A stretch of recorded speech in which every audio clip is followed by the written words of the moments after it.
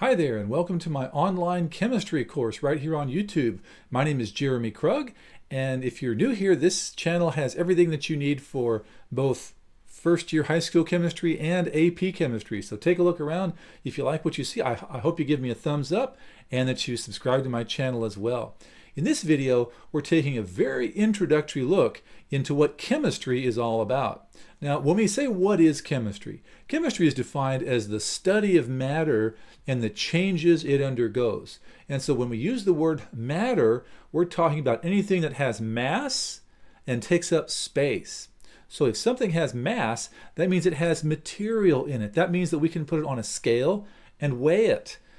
If it takes up space, well, that would basically apply to just about anything that you can put your hands on and hold in your hand, and sometimes things that even you can't hold in your hand. For example, a book, a cell phone, a TV, a house. These are all examples of matter. They take up space.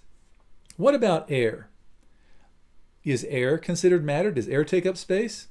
Absolutely it does. If you don't believe me, take a balloon and blow into that balloon and you'll see that air, once it's trapped in the balloon, starts to take up space, doesn't it? So chemistry is the study of matter. And one of the most exciting things that we talk about in chemistry would be the changes that matter undergoes. In this course, we'll talk about physical changes, but we'll also talk about chemical changes, things we often call chemical reactions. That's the fun part of chemistry, where we talk about things that are burning or rusting or digesting or in some other way reacting. That's the fun part of chemistry. Now, in this video, we're also going to talk about the 5 main branches of chemistry. Now, I need to let you know that these are not the only branches of chemistry. In this video, we're just talking about some introductory topics, the 5 main branches of chemistry that a student might study if they were to major in chemistry in their undergraduate courses in college. There are other branches, we'll talk about those later on. But the first branch that I want you to know about is organic chemistry. Now, organic chemistry is all about the study of carbon-containing compounds. Now, what does that mean? Well, of all the elements on the periodic table, there's one element that really stands out, and that's carbon. Why is that the case? Because carbon is found in everything that's alive and ever has been alive. And so organic chemistry basically involves the building blocks of life. Now, we can go on and talk more about the chemistry of life later on, but organic chemistry is very important. As far as we know, on our planet anyway, there are more compounds that contain carbon than there are compounds that don't contain carbon. So that element, carbon, is very essential to our planet. Now, the second branch I have for you here is inorganic chemistry. Inorganic chemistry is the study of substances that do not contain carbon. So we're talking about very often things that are used for building materials.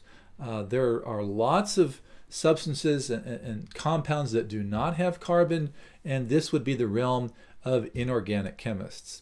The third branch I have for you here is analytical chemistry. As you look at the word analytical, you might notice the word analyze in there. And that's basically what analytical chemists do. They're studying ways to analyze the composition of materials.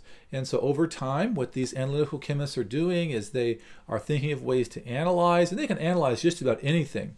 For example, if you have ever had water to drink out of a faucet, perhaps you have city water, running water in your home, well, in many areas, that water has to be tested by an analytical chemist, and they're required to give you a report of all the pollutants that are in that water. An analytical chemist is in charge of basically analyzing what's in that water. Or if you know of someone who's ever had to take a drug test, well, in that case, sometimes it's blood, sometimes it's urine, it could be someone's breath. In the case of a breathalyzer, we're talking about analyzing the composition of something. So analytical chemists, all about analyzing the composition of things. The next branch of chemistry is physical chemistry. And in physical chemistry, we're studying the ways substances behave. And so very often we notice that different substances behave in different ways. Here's an example of this. If you've ever taken a glass jar and placed water into that jar, and then you place that jar in the freezer, the water in the jar is going to freeze, and you may find that the jar cracks or shatters in the process of doing that. And you might wonder, why is that the case? Why is it that water, when it freezes, expands? Most of us know that when something gets cold, it contracts, doesn't it? So why is water and ice the opposite of that? Well, this is the type of thing that a physical chemist would study. Why do certain substances behave in the way they do? So we have that fourth branch. And then the fifth branch that I have for you today is biochemistry. This involves the chemistry of life. And so specific compounds like DNA and RNA, all those proteins, those amino acids that are required in order to have life. All of the chemical compounds found in your blood, found in every cell of your body. This is the type of thing that a biochemist would study. Now, once again, like I said, these are the 5 main branches of chemistry.